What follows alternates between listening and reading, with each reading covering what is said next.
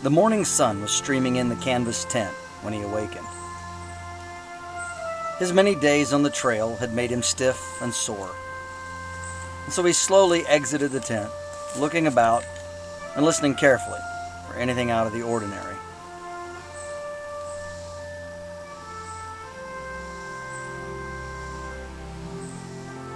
Then he moved his hand slowly over the remains of last night's fire, checking to see if any heat remained.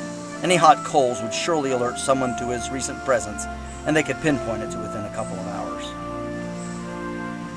Putting on his flat-crowned hat, he got up and then moved his rifle, hunting pouch, and powder horn out from under the canvas where they had been protected from the heavy morning dew.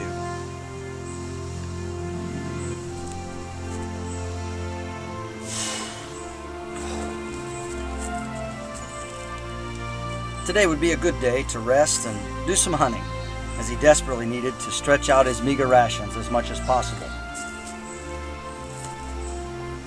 With that in mind, and feeling quite positive about the beautiful day that the Almighty had blessed him with, he carefully buckled on the heavy leather belt about his hunting frock, and then checked to make sure that all of his pouches were in their proper order.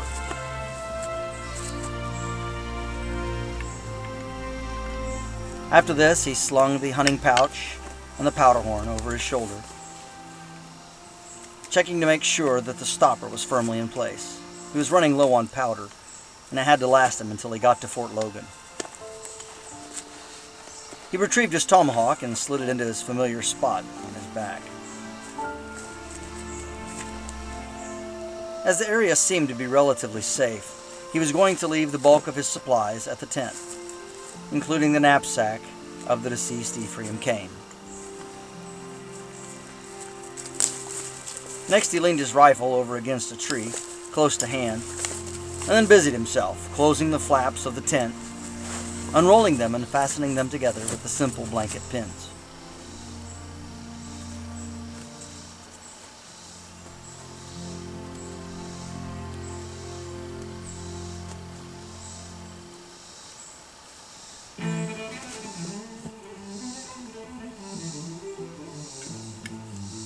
That job accomplished, he went over and retrieved his rifle and put it on full cock, wiping the frizzen with his finger to clear it of any grease or dust that might interfere with the spark, and then he carefully tapped the charge in the pan to make sure that the powder was dry and in its proper location next to the vent hole.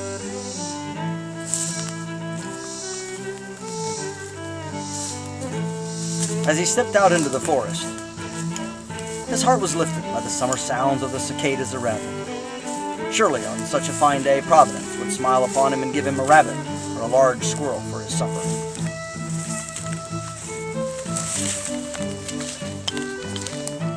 He made his way down to a small creek where he could look for animal sign.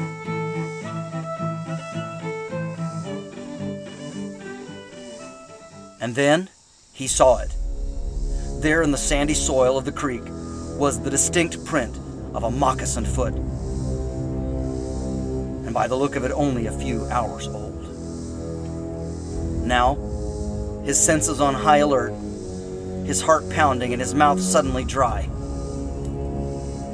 he slowly stepped forward, muzzle at the ready.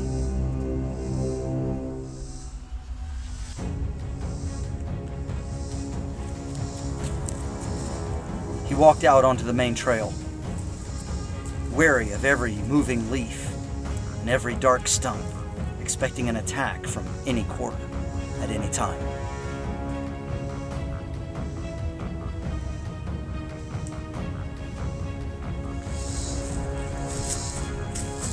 Approaching a large maple tree that grew beside a small gully, he swept it with his eyes as well as his muzzle, then accidentally broke a stick when he stepped on it. He silently berated himself for being so careless.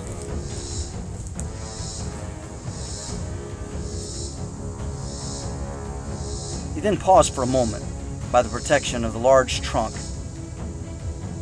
and then squatted down, removing his hat to fan himself. His hair was still growing in from where it had been shaved because of a lice infestation. He paused for a few minutes more, letting the forest settle down around him.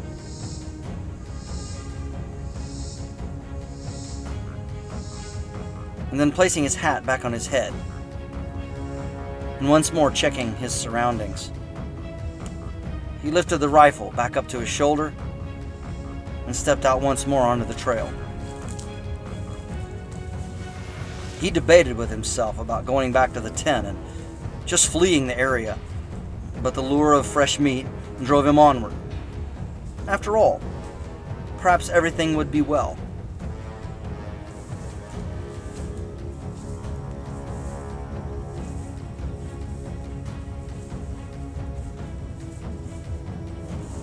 When he got to a place where the trail was brightly lit, he stepped slowly and carefully.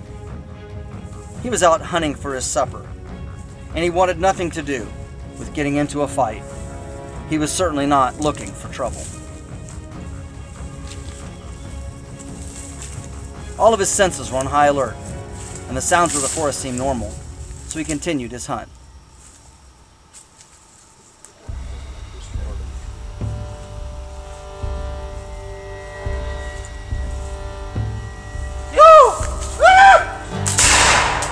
The Indians fired first, and though he was taken by surprise, he quickly fired back. Remarkably, they all missed, and so clutching his now empty rifle, he turned and ran the other direction, with the natives hot on his heels.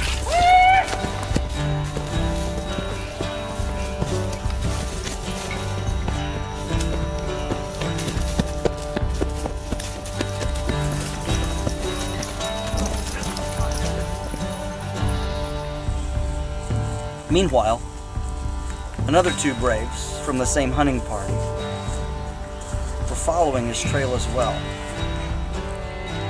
As they knelt down and were debating the direction of these tracks, trying to decide what to do about the obvious white man in their area, 3 shots rang out in the distance.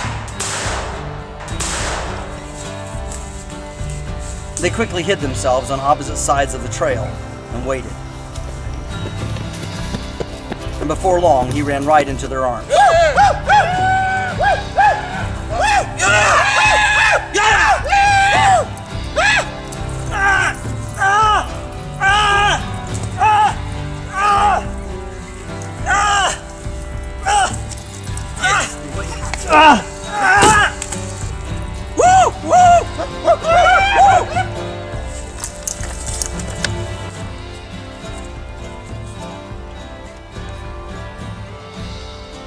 They tied his hands behind him, and then rolling him over, they took his tomahawk and his knife.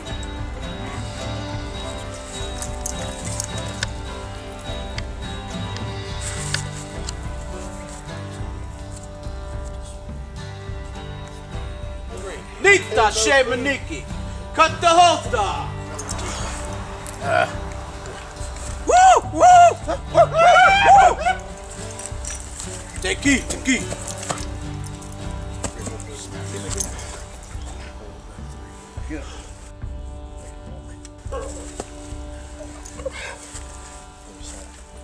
Okay. Pialo, whippy, pialo.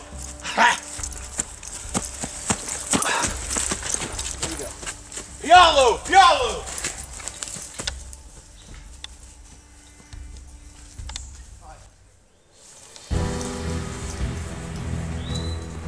As he staggered groggily along, his legs continued to buckle under him from time to time as his captors roughly pushed him on. Pialo. Soon they reached the hunting camp, where the leader gestured with his club and indicated that they should tie him to a tree. It was obvious from the bare dirt around the tree that he wasn't the first captive tied there.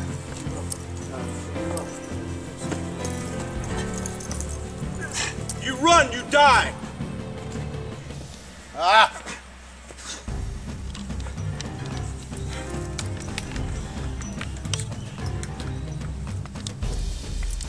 Ah. Ah. Take it, take it.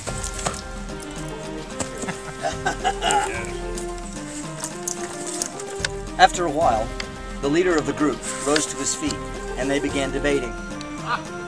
He listened with a growing terror in his heart. as they debated what was to become of him. There was a grimness to the face of the one Shawnee with the red cap.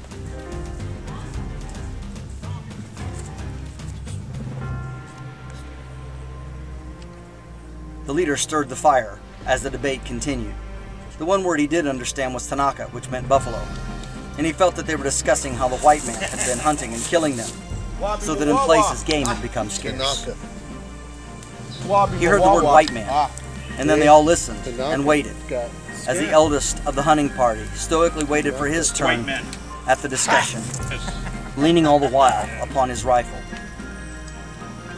The leader of the tribe picked up a piece of dung, and while he didn't understand the language, the context was clear. They thought little indeed of the white man.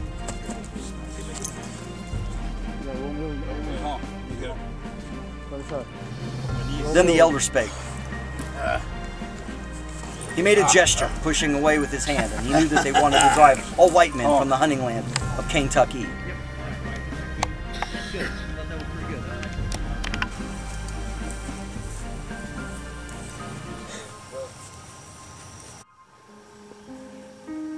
Back on the trail, Wayne Murphy, the grizzled and seasoned long hunter, was himself out hunting for a meal.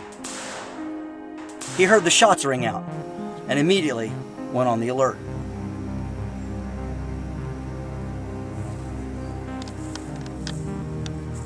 His pace slowed, and he began looking for any signs that might indicate who was firing.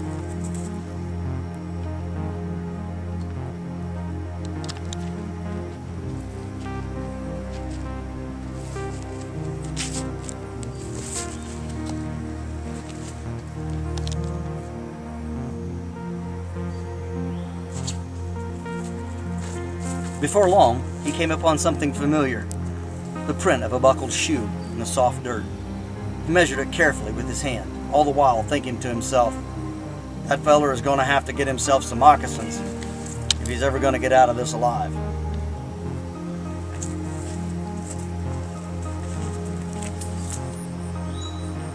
Now on a mission to rescue his friend, if he could, he followed the trail to the Indian hunting party's encampment, and stealthily he crept out from under the cover of the forest, edging ever closer to where he could see what was going on.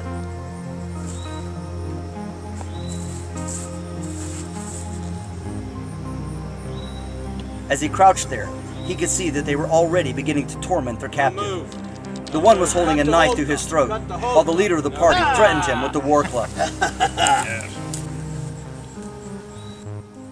One of the Indians indicated that they should put him to death, and with that thought, he writhed against the tree. Then without warning, the leader of the party struck a vicious blow at the back of his leg, causing him to fall and twist his arms painfully against the rope as his weight dangled against the tree.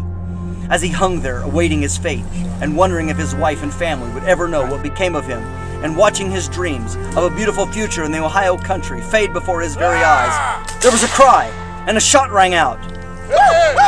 And suddenly, as taken by surprise, the Indians all fled into the bush. From where he was tied, he couldn't twist around enough to see who it was. As he frantically looked from side to side, he heard quick footsteps, and then a reassuring hand placed upon his shoulder. There was the sound of a knife sawing through the ropes, and then as quickly as he could, he worked the rest of the ropes off of his wrists and let them fall to the ground. He picked up his patch knife, grabbed his hat, placed it on his head, and then ran over to where his belt knife, tomahawk, and rifle were leaned against a tree. Then grabbing up the rifle, they took off for the forest.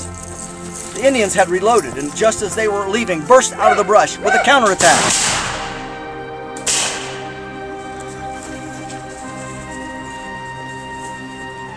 They safely made it to the cover of the woods, while the yells of the braves rang out behind them. Cries of rage and disappointment at losing not only their captive, but also the valuable rifle. So with little debate, they decided to follow the white men into the trees.